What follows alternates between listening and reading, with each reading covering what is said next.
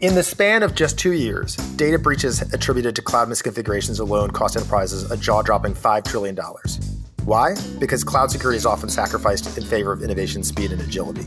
You don't have to do that.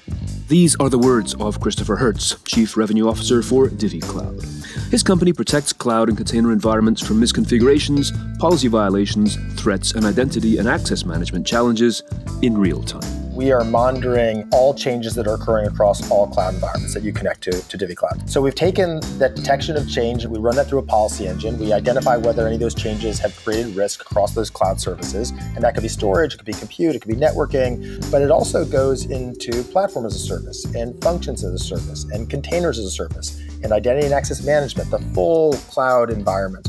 So we're looking at all those changes, identifying if any of it creates risk, and then allowing customers to then trigger on a policy violation a remediation. And that remediation can drive workflow process. So it could simply be driving messaging and notification and ticketing and logging, or it could be third-party orchestration, connecting to another external system to drive that to do something, or the actual reconfiguration on the fly of the cloud services. So if I have a S3 storage container that is open to the public, unencrypted, leaking data, our system can actually reconfigure that on the fly to close that bucket and seal that leak.